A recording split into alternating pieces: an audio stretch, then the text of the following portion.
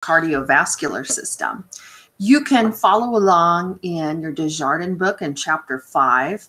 It'll help you fill in the gaps to some of the information that I am giving you, so it'll provide a little bit more detail. So the first thing we're going to talk about is the blood. So the blood is crucial to continue on and talk about the narrative we have been talking about, with our bodies able to exchange gases in the respiratory system and provide that much needed oxygen to all the tissues in our body. So once again, cells make up tissues, a group of tissues make up an organ, and different organs make up an organ system. So it is crucial for our lungs to provide the needed oxygen. And they do that through ventilation and then gas diffusion. And then in order to complete that process, we have to have a good amount of blood coming to that alveolar capillary membrane, picking up the oxygen, transporting that through our body. So we're going to talk about that process through the lens of the cardiovascular system today. So our blood contains 3 main types of formed elements: the red blood cells, the white blood cells, and the platelets. So the main function of the red blood cells is to transport our oxygen. So we have to have a good amount of hemoglobin. Hemoglobin is a portion of the red blood cell. If we have a low amount of red blood cells and therefore hemoglobin, it's called anemia. If we have a high amount due to your body chronically trying to produce more, usually in the presence of low oxygen, it's called polycythemia, or too much. So white blood cells, of course, are here to fight infection and protect our body against specific pathogens. And then our platelets are involved in clotting. So there's different functions of the white blood cells, which is called leukocytes. There's granulocytes and agranulocytes. So there's neutrophils, eosinophils, basophils, lymphocytes, and monocytes. And the difference between the granulocytes and the agranulocytes is how they're stained and really looked at microscopically. So neutrophils are the most numerous amount of cells. So neutrophils are also called polymorphic nuclei cells, or lymphocyte cells, white blood cells, and that can be shortened into something called PMNs. And that just means when you do stain them microscopically, there's multi-nuclei. So these are the main fighters of our bodies. So when there is mainly a bacterial infection, it's the neutrophils that'll mount a very strong response.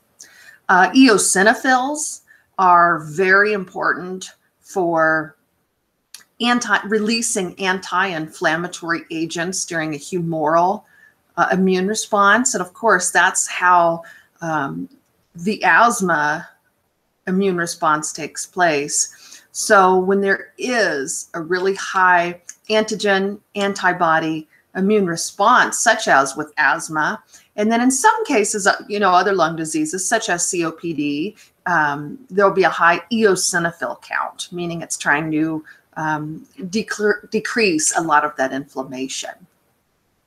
Basophils are a very small amount, and basophils help with releasing heparin and other anti-coagulation properties.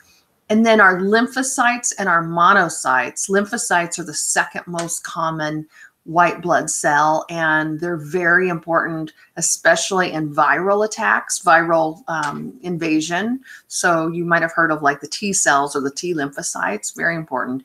And then monocytes are the main eater of different pathogens when it comes in. So anytime it comes into the body, a lot of times in the lungs as well, it'll go in and eat those different pathogens. When we talk about the blood and clotting, it's really important, and we're going to hear these terms clinically, to look at different scenarios. So with normal blood flow, we can see going through our veins, our red blood cells are moving right through our vessels, in mainly our veins. And if you look here, there's little valves that the red blood cells go through. There's also something called thrombosis and emboli. So if there is a clump, an extra clotting of blood, we call that thrombosis. And deep vein thrombosis generally starts in the leg or the hip area, and it's where there's just a big blood clot. If one of those clots breaks through, it becomes an embolus. And this can be very dangerous because it's going to go through the flow of blood. It can get caught in the heart. It can get caught in the coronary arteries. Commonly, when we have a deep vein thrombosis and then it becomes an emboli, unfortunately, a lot of times it gets stuck in the pulmonary artery and then it becomes a pulmonary embolism. And then when blood goes through the pulmonary, goes into the pulmonary artery and goes through the pulmonary capillaries, it gets blocked. Well, of course, that can be fatal because at that point, blood flow can't go through the lungs and pick up the oxygen and release the carbon dioxide it needs to.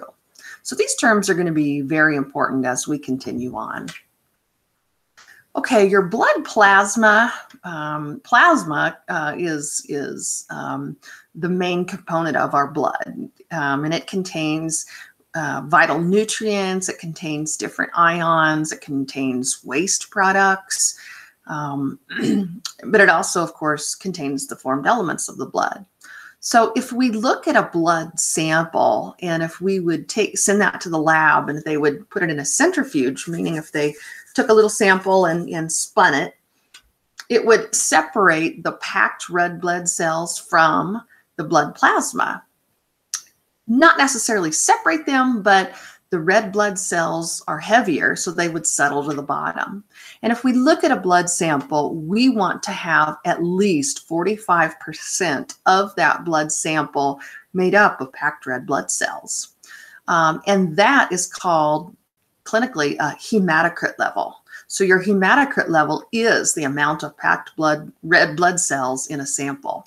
So once again, we said that red blood cells are what carries oxygen. So if your hematocrit value is low, and the normal value is around 45%, so 35 to 45%, if it's less than that, that's once again anemia. And when we have anemia, our body has a really hard time transporting oxygen to the tissues. So there are different types of anemias. So anemia is defined as the deficiency of hemoglobin in the blood. So different types would be like an iron deficiency. It can be a hemorrhagic anemia, meaning if you're bleeding out. Folate deficiency. Hemolytic anemia is when the red blood cells ruptured or are destroyed. Aplastic anemia is a hereditary disease where, or for some reason, the bone marrow doesn't make anemia. And then, of course, we have our sickle cell anemia, which is an autosomal recessive disorder. Sickle cell anemia is where the hemoglobins, instead of the nice or the red blood cells, instead of the nice biconcave discs, they're in a sickle shaped, which kind of looks like the end of a hockey stick.